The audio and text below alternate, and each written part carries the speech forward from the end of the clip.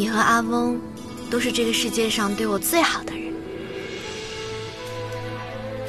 我以后会比你阿翁对你还好的。那你可不许负我啊！怎么会呢？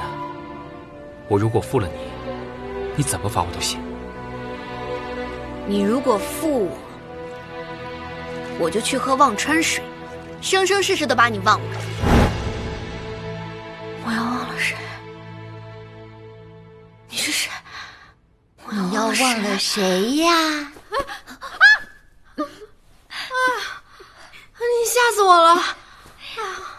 早知道你在梦里就这么会讲情话，我便不费这个心思给你张罗了。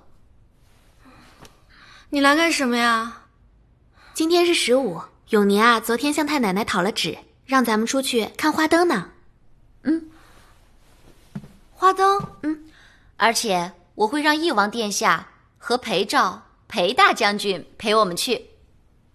哎，好啊好啊，我还没见过李朝的花灯呢。走啊，走。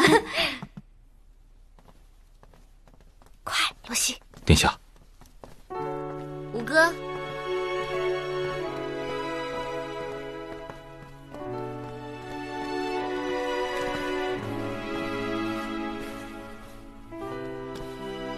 裴昭见过3位公主。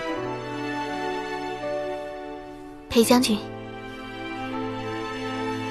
我们走吧。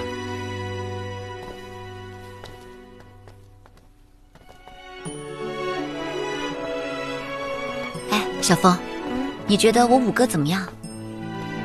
什么怎么样？我是说，你对他有什么看法？不知道。不知道？你是马上就要嫁给我五哥的人了，怎么能不知道呢？啊？怎么会是他呀？如今的太子之位就在4哥跟5哥之间。我那个4哥生来内向胆小，所以呢，现在宫里全部一边倒，全赌5哥会做太子。小枫，再过10来日你就要当亲娘子了。永宁姐姐这么做啊，其实是想让你跟5哥多培养感情。